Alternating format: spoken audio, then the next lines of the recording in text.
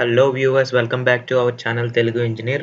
Previous వీడియోలో అయితే మనం ఫర్ లూప్ గురించి ఫుల్ డీటెయిల్ అయితే తెలుసుకున్నాం. For loop in Java.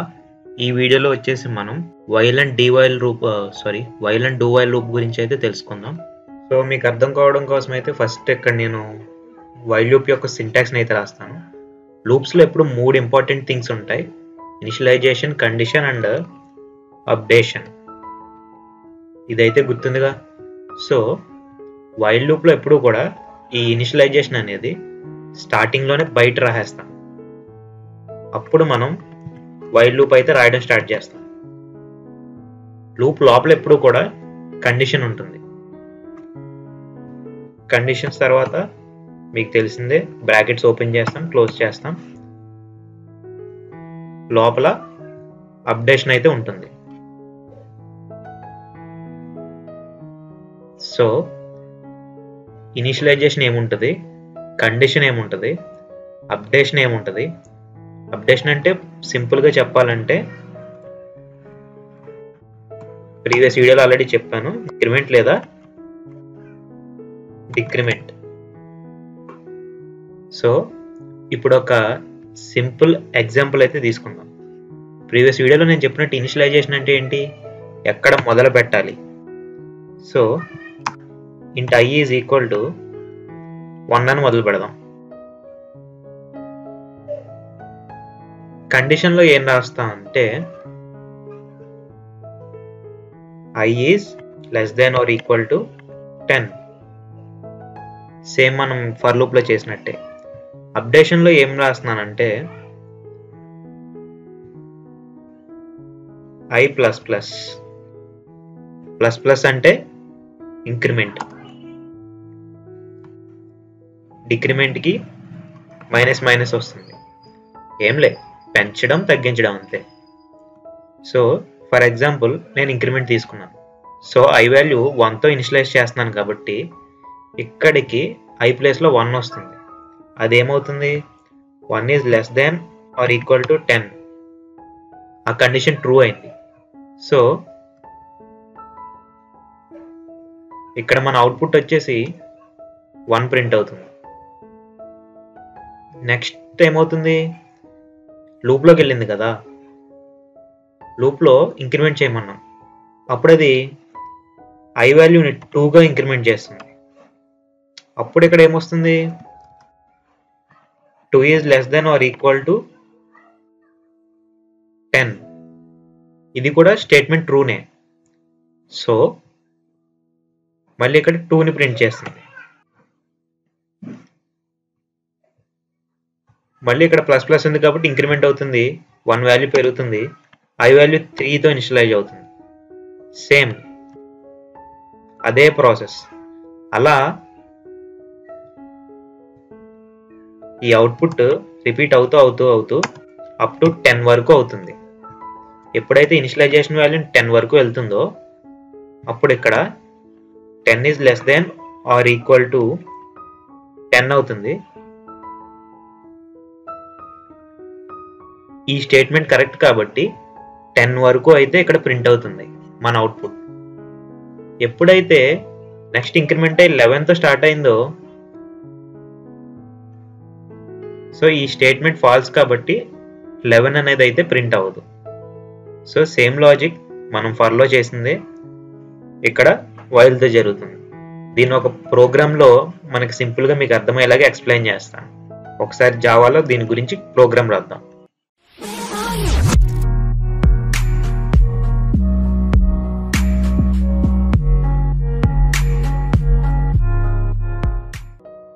So ఇప్పటి వరకు మీకు చెప్పిన ఎక్స్ప్లెనేషన్ అయితే నేను ఒక ప్రోగ్రాంలో రాయడానికి ట్రై చేస్తాను. నేను ఆల్రెడీ రాసి టెస్ట్ చేశాను, ఇప్పుడు మీకోసం మళ్ళీ టైప్ చేస్తాను.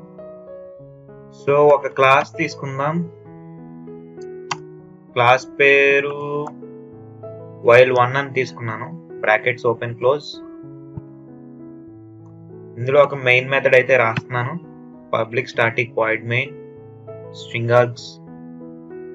ఓకే, ఫస్ట్ ఆఫ్ ఆల్ ఎప్పుడు కూడా కోడ్ రాసినప్పుడు అది పనిచేస్తుందో లేదో చెక్ చేసుకోవడం అవసరం.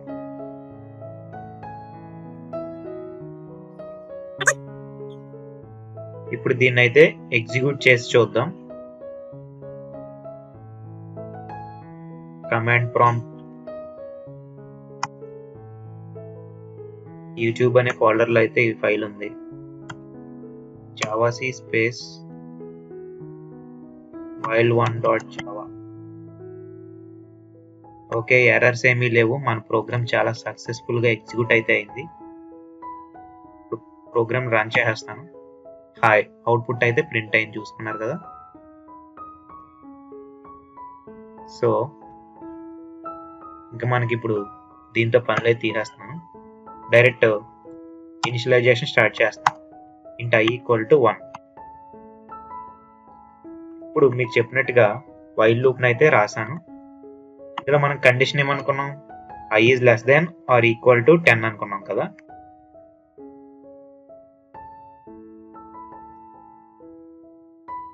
ఓకే, ఇప్పుడు వైల్ కి బ్రాకెట్స్ ఓపెన్ క్లోజ్. వైల్ లో మనం ఏమనుకున్నాం, i ప్లస్ ప్లస్ ఐని ఇంక్రిమెంట్ చేయమని చెప్పాం. మరి ప్రింట్ స్టేట్మెంట్ కూడా రాయాలి కదా, ఇక్కడ రాసేస్తాను. system.out.print a new line, అందులో i. కాకపోతే ఫస్ట్ ప్రింట్ చేసిన తర్వాత ఇంక్రిమెంట్ చేస్తే బాగుంటుంది కాబట్టి దీని ముందు రాస్తున్నాను.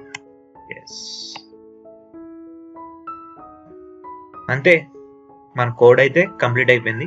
సో ఇప్పుడు దీన్ని సేవ్ చేసి కమాండ్ ప్రాంప్ట్ లో ఎగ్జిక్యూట్ చేసి చూస్తాను.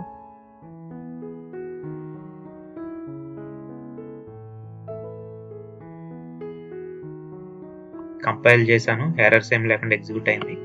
ఎగ్జిక్యూట్ చేశాను. ఇదిగో ఇక్కడ మీరు చూసినట్లయితే 1 to 10 అయితే నెంబర్స్ అయితే ప్రింట్ అయింది. సేమ్ నేను మీకు ఇప్పుడు ఎక్స్ప్లెయిన్ చేసిన లాజిక్ ప్రకారం. అదే ఒకవేళ ఇక్కడ అప్డేషన్ దగ్గర మనం మైనస్ డిక్రిమెంట్ ని యూజ్ చేసినట్లయితే సేమ్ వెనక్కి ప్రింట్ అవుతుంది. అది కూడా ఒకసారి చేసి చూద్దాం. ఇక్కడ మైనస్ చేశాను. అప్పుడు ఏం చేయాలి, 10 దగ్గర నుంచి స్టార్ట్ అయ్యి రివర్స్ లో ప్రింట్ అవడం రావాలి కాబట్టి ఇక్కడ 10 తో పెడతాను, 1 తో ఎండ్ చేయమని చెప్తాను. సో 10 తో స్టార్ట్ చేయమని చెప్పాను, 1 తో ఎండ్ చేయమని చెప్పాను. కాకపోతే condition greater than or equal to అయి ఉండాలి. అప్పుడు ఏమవుతుందంటే 10 తో స్టార్ట్ అవుతుంది. ఫర్ ఎగ్జాంపుల్ అనుకుందాం,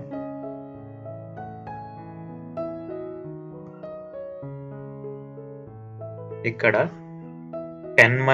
10 is greater than or equal to 1 అంటుంది. అది నిజం కాబట్టి ఫస్ట్ స్టేట్మెంట్ ప్రింట్ అవుతుంది. తర్వాత డిక్రిమెంట్ అవుతుంది కాబట్టి ఒక వాల్యూ తగ్గుతుంది. అప్పుడు ఏమవుతుంది, 9 is greater than or equal to 1 అంటుంది. అది కూడా నిజమే కాబట్టి అది ప్రింట్ అవుతుంది, మళ్ళీ 1 వాల్యూ తగ్గుతుంది. అలా ఈ ప్రాసెస్ అయితే అప్ టు 1 వచ్చేంత వరకు కంటిన్యూ అవుతూ ఉంటుంది. సో ఇప్పుడు దీన్ని అయితే మనం ఎగ్జిక్యూట్ చేద్దాం. ప్రోగ్రామ్ అంతా కరెక్ట్గానే ఉంది. సేవ్ చేస్తున్నాను.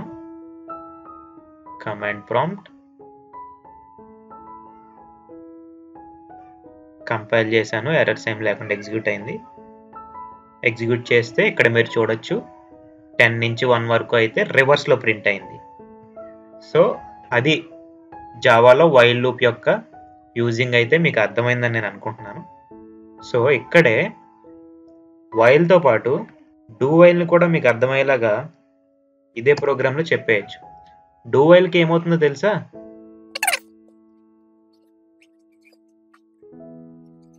ఓకే, ఇనిషియలైజేషన్ డూ వైల్కి ఎప్పుడు స్టార్టింగ్లోనే ఉంటుంది. సో దీన్ని మనం ఏం చేంజ్ చేయక్కర్లేదు. ఇక్కడ వైల్ ప్లేస్లో డూ ఉంటుంది అంతే. ఇక్కడ డూతో మొదలెడుతుంది, బ్రాకెట్స్ ఓపెన్ చేస్తాం, అందులో అప్డేషన్ రాసేస్తాం, ఈ క్లోజింగ్ బ్రాకెట్ పక్కన వైల్ని రాస్తాం.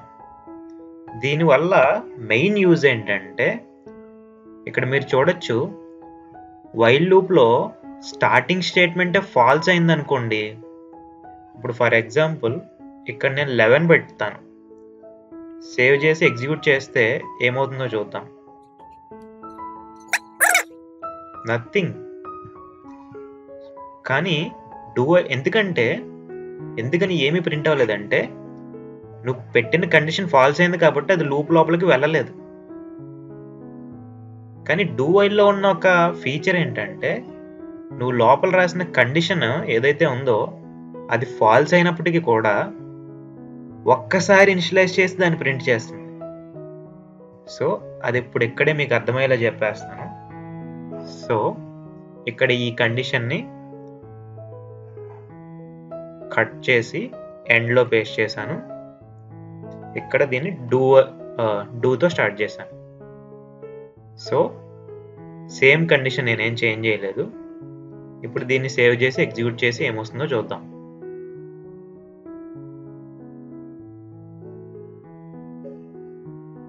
మళ్ళీ కంపైల్ చేశాను. Error okay. కండిషన్ చివరిలో రాసినప్పుడు సెమీకాలన్ అయితే పెట్టాలి. మళ్ళీ సేవ్ చేశాను.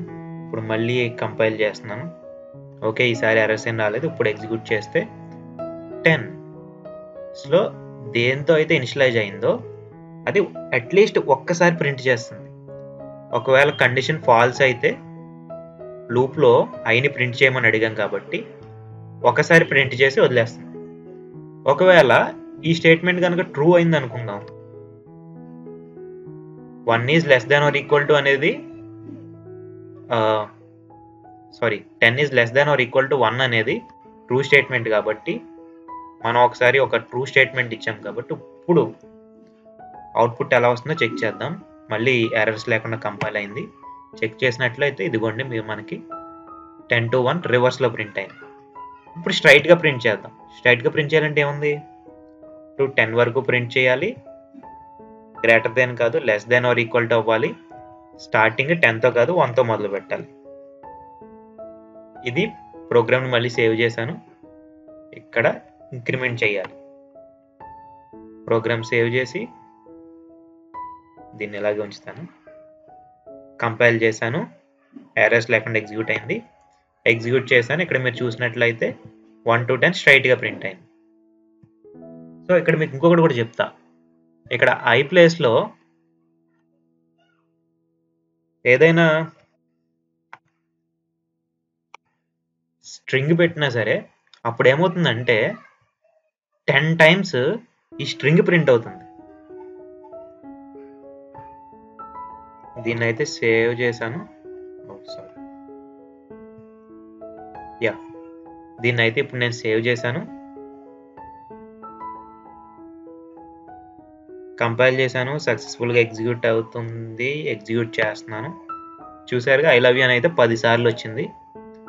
సో నేను ఇందాక ఐని ప్రింట్ చేయమన్నాను, ఐ వాల్యూ నెంబర్ కాబట్టి నెంబర్ని ప్రింట్ చేసింది. అదే ఇక్కడ లూప్ లోపల ఒక స్ట్రింగ్ని ప్రింట్ చేయమని దాన్ని ఇంక్రిమెంట్ చేయమని మనం చెప్తే ఆ లూప్ ఎండ్ అయ్యేంత వరకు మనం ఎన్నిసార్లు అయితే ఈ కండిషన్ ట్రూ అయ్యేలాగైతే ఇక్కడ సెట్ చేస్తామో అన్నిసార్లు అది ప్రింట్ చేస్తూనే ఉంటుంది. సో ఇదే లూప్ల వల్ల లాభం.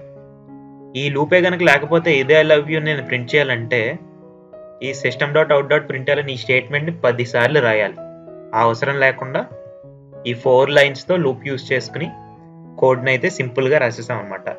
సో లూప్స్లో ఉన్న అడ్వాంటేజ్ అయితే అది. సో ఈ వీడియోల ద్వారా అయితే మీకు జావాలోని వైల్ లూప్ అలాగే డూ వైల్ లూప్ యొక్క యూజెస్ ఏంటో ఫుల్గా అర్థమైందని అయితే అనుకుంటున్నాను. సో ఇంకొక వీడియోలో మళ్ళీ ఇంకొక సిలబస్తో మీ ముందుకు వస్తాను. సో ఇప్పుడే మన ఛానల్ అయితే సబ్స్క్రైబ్ చేయండి. ఇంకా జావాని తొందరగా కంప్లీట్ చేసి మన ఛానల్లో ఆల్రెడీ పైథాన్ని కూడా ఓపెన్ చేసి మళ్ళీ క్లోజ్ చేసేసాం, సగమే చెప్పాను. సో పైథాన్ని కూడా కంప్లీట్ చేయడం అయితే జరుగుతుంది. సో ఇప్పుడైతే సబ్స్క్రైబ్ బటన్ రెడ్ కలర్లో కాకుండా ఏదో వస్తుంది బ్లాక్ అండ్ వైట్ కలర్స్లో.